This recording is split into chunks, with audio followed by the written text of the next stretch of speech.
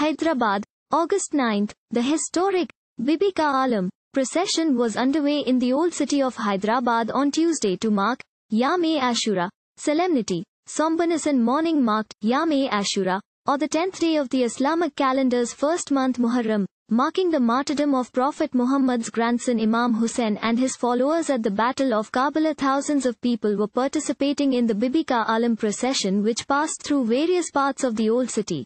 It will conclude at Chaderghat on the banks of Musi River. The Bibi Alam, believed to contain a piece of wooden plank on which Prophet Muhammad's daughter Bibi Fatima Zehra was given the final ablution, was carried on caparisoned elephant. After a gap of 2 years, the procession was held without any COVID-19 related restrictions. The Alam was installed over 430 years ago during the Qutub Shahi dynasty. Groups of self-flagellating mourners were leading the procession, which started from Bibi Alawa in Dabeerpura. Blood oozed out from the heads and chests of bare-chested Shia mourners who flagellated themselves with sharp-edged objects.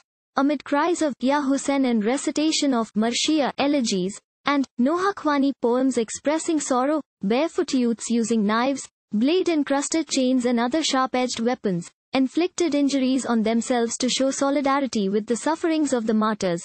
Others were seen crying and beating their chests.